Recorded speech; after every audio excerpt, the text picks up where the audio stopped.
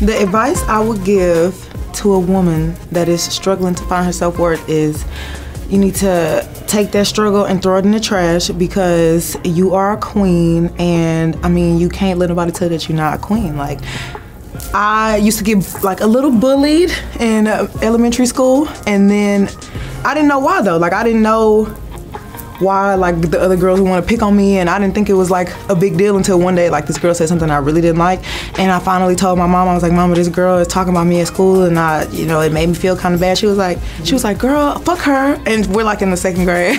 She's like, girl, fuck her, and you go to school and you say this. So like ever since then, I went to school and I told her off, and I finally stood up for myself, and it felt really good. So then after that, I just never gave a fuck about what anybody had to say about me.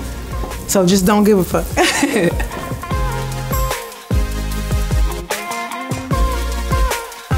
Everybody knows that I super love Beyonce. I'm from Houston, she's from Houston. I've been listening to her all my life, and she is just somebody that when I'm feeling like, am I, doing the wrong thing, or like, am I feeling like the wrong way, I just go back and like watch her old interviews, and I watch her like talk about basically going through the same struggles that I feel like I'm going through right now. So I'm like, okay, maybe I'm not insane. If Beyonce could get through it, I could get through it. So yeah, we love Beyonce.